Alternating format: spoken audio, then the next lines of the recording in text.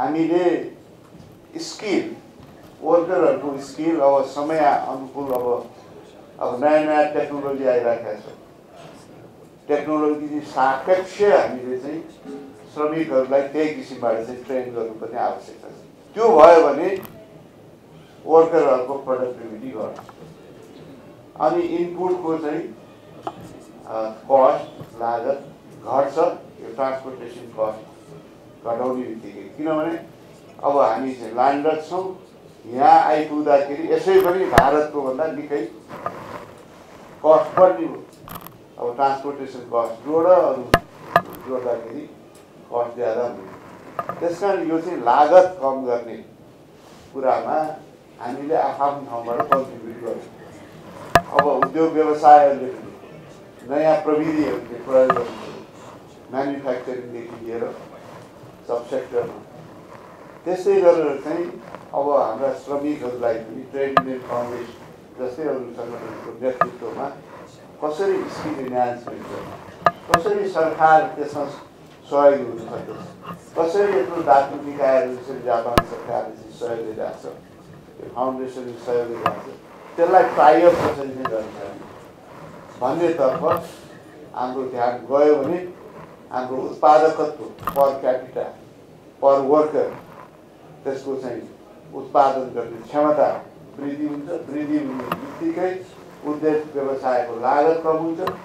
लागत कम भएपछि उहाँहरूलाई पनि अझ थप सुविधा र तलब वृद्धि गर्नलाई सहज हुन्छ।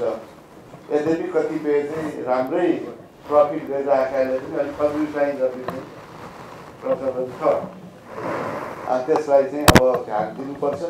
हामी सबै इन्टरनेसनल लेभल स्ट्यान्डर्डसँग हामी प्रतिबद्धता गर्न चाहिँ नेपाल चाहिँ धेरै अगाडि नै कुनै देशभन्दा कम छैन। अरू चाहिँ आइएलओ भनेर थाहा छ, सबै हामी सही चाहिँ गर्दै हाल्यौँ।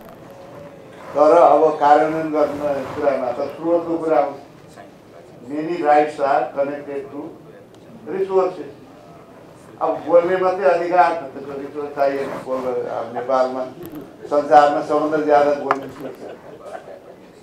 जीवनले पनि हुन्छ अनि त्यो छुट छ। त्यो चाहिँ कस्टलेस हो।